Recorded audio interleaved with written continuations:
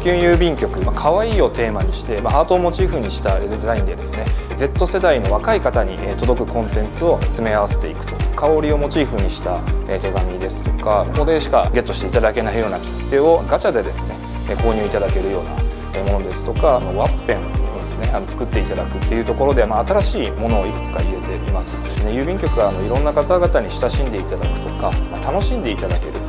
ようなものとして今後も残っていくためにはですね、我々自身いろんなチャレンジをしたいと思ってます。お、そう、なんか、あ、可愛い。いいですね、このまた春っぽくって。これ可愛いわ。書かせていただきました一番乗り。こちらはいつもありがとう。これからも自分の幸せを大切に生きていこうねと